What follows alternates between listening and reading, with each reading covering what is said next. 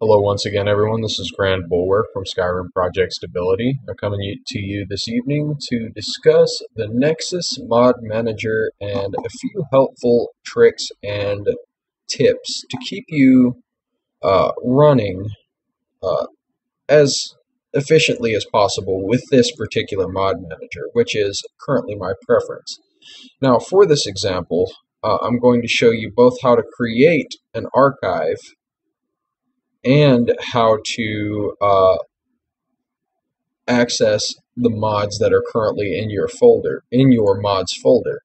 Now, first of all, this is the mods tab, and this is the plugins tab. The plugins tab displays your load order, and the mods tab displays everything that you either have added to the Nexus mod manager, indicated with an X, and everything that you've added to both the mod manager and the game, which is indicated with a green check mark. Now, as you can see, there are quite a few features here on the left-hand corner. We're only going to cover a few of them.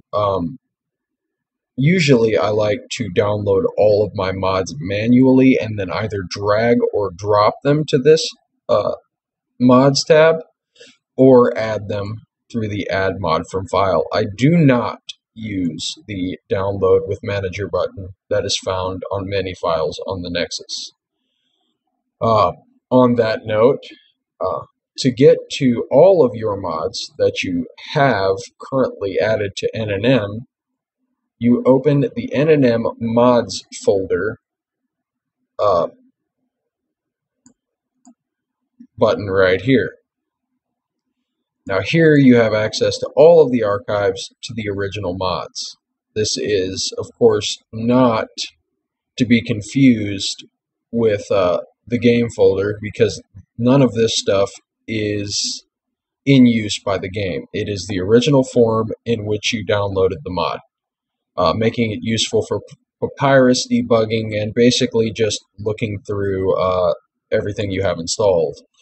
Now, for this, I'm going to teach you how to create a potentially conflicting texture pack. Now, for this, I am going to use one mod, and we're going to assume that it's more than one. This is, of course, a directory that I've already created, but we're going to create a new one for the purposes of this.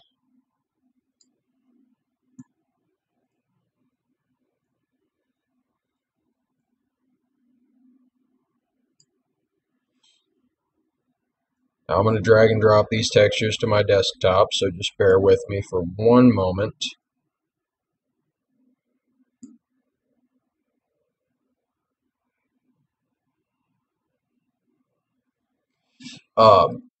Basically, the functionality of NNM is very simple. You can either have a category view using that button, or a length view. You can also see if your mods are updated over here on the right. And you can endorse mods that you have yet to endorse, which is indicated by the star here. Now back on to what we were discussing. The textures that I just dragged and dropped to my desktop, we are going to assume are from multiple mod sources. So let's format them as such. Oftentimes you'll have multiple textures folders with different entries in them. So what we'll do is we'll make a new, we'll act as if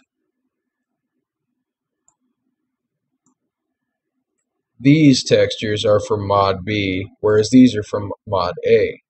If you were to drag and drop them to the same folder, textures, and then create a new folder titled data, then use a program like JZip to create an archive, name it example in this case.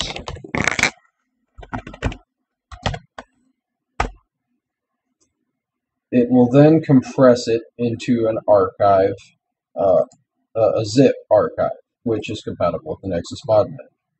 Now, when that is complete, there are two different ways that you can add the mod to the mod manager itself.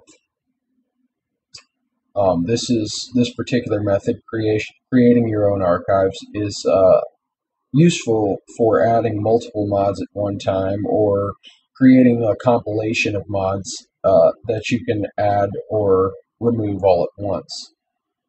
We are completed with the archive, so what we'll do is we'll add mod from file, and the file's from my desktop, so we'll go to example, zip, and double click it.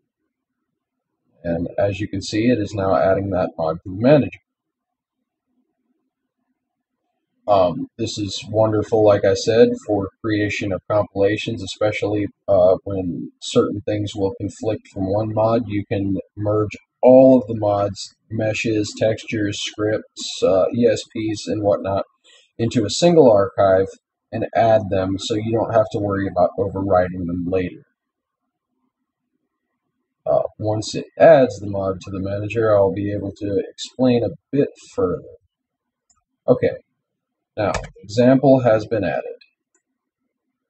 Now, as you can see here, example is not active and it's unassigned.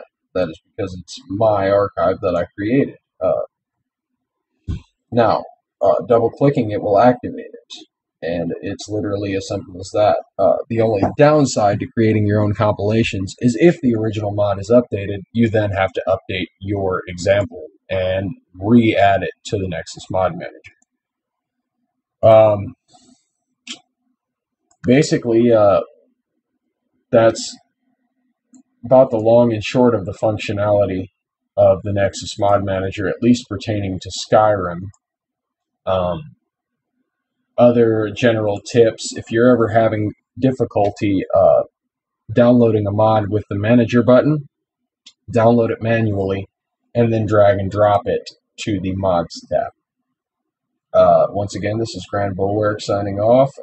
I hope you've all enjoyed it, and feel free to post any questions or concerns you might have on the forums. Thank you.